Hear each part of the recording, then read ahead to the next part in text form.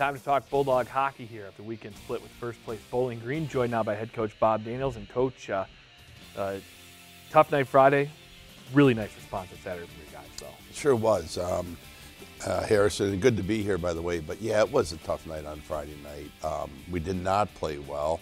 Well, actually, we did. I got to go back. We played real well in the first. I thought, they came out with a 2-goal lead, but it was more the shots they had found the back of the net. The chances we had, we couldn't cash in on. But I thought we played fine, and we were actually good in the second period till they scored their third goal, and then from that point on, I didn't think. It wasn't much of a second period. They were up 6-0. So by the time you get to the third, I give the guys credit. They're still working, but, the game was over by that point. And I was really disappointed in our response after they scored the third goal. Up till then, I thought it was a pretty even hockey game. I thought we could have had the lead. Their goaltender was really playing well, and they just seemed to be able to finish their chances where we didn't, but we weren't playing poorly. But it was after they scored the third goal, from that point on through the end of the second period, I didn't care for our response to it. I didn't care. We had very minimal pushback, but the only thing that stopped the onslaught was the end of the second period. That was it. And then we were able to regroup and go out and save a little bit of face in the third period. But by then the game's over. So we take a look back at the highlights here this weekend and start to look at the tape from both nights. We'll start with Friday, and like you said, this is a game where,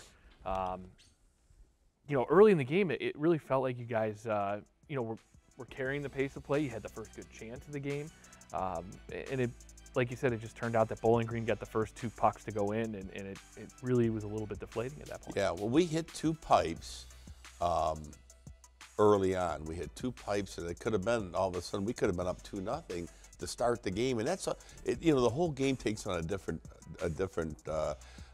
style if you're playing from the lead. But when you're trying to chase the game all night, it just doesn't work.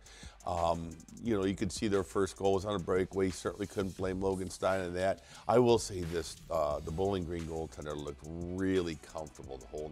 Like when we had our chances in that first period, I thought to myself, you can just tell when a goalie's on, and he was on that night. Even here, we had some really good looks still, and then all of a sudden they go up 3-0. We did have a blown defensive zone coverage there.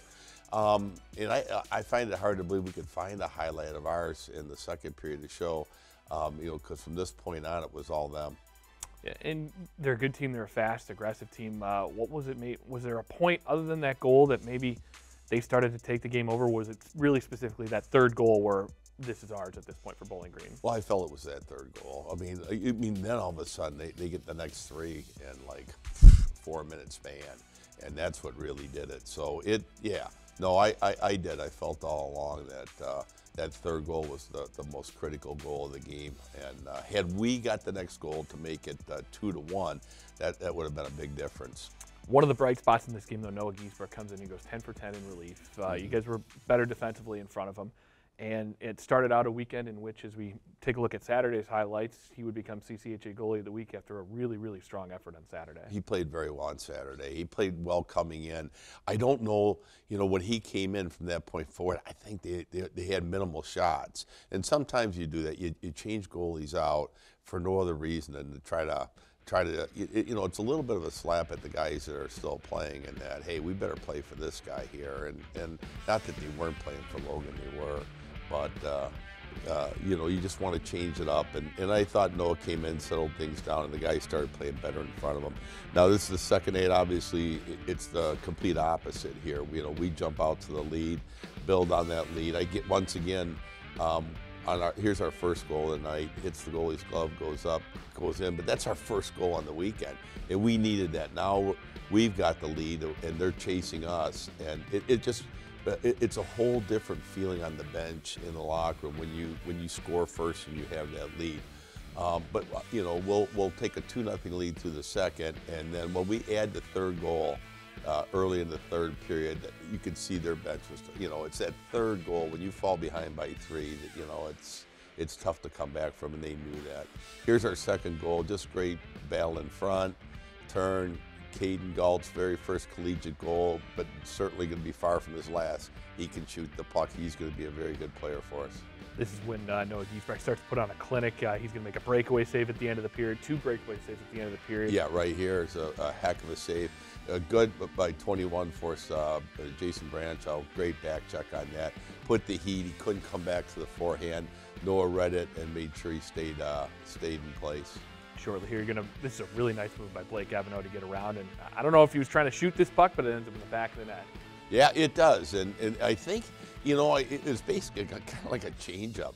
And I think that screwed the goaltender up more than anything. He didn't get all of it.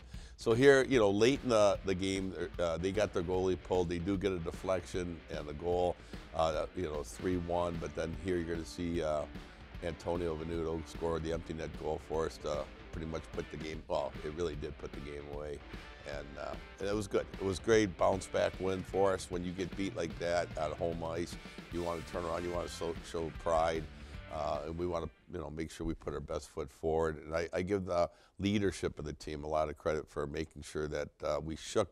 It's good to have a short-term memory a lot of times, particularly if you're a player. And it's good that they were able to shake off the tough loss and come back with some pride and get the win on Saturday night. Yep. Going back to Saturday a little bit, I have a really tough time believing there are too many teams in the country that are going to beat you if your guys are playing as hard as they did on Saturday, because they came out and it really felt like this is our game. It's not going to slip away from us at any point. Yeah, they played really well. They did. They came. They competed.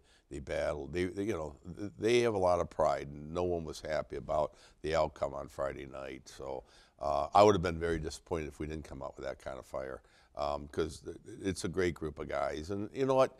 When you play 34 games in the regular season, you're bound to have a stinker, and hopefully that's one and done in terms of stinkers. Because up to this point of the season, I think that was our 11th game. We had we'd gotten beaten, but we didn't have bad games, and that was a bad one. And there always seems to be one during the course of the year, maybe 2, and that just happened to be our night.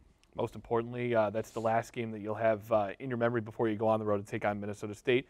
I'm sure that's a little bit of a benefit with the off week of having fresh in your mind the effort it takes to beat a good team. Yeah, because Bowling Green was a very good team, and Minnesota State, needless to say, is a very good team. And we feel like we've got the group to compete with them and come away with a win or 2.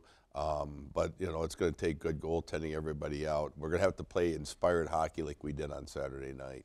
Well, Coach, thanks for joining us here on the Ferris Sports Update, and congratulations on the win over first-place Bowling Green this past week. Great. Thanks. Appreciate it, Harrison.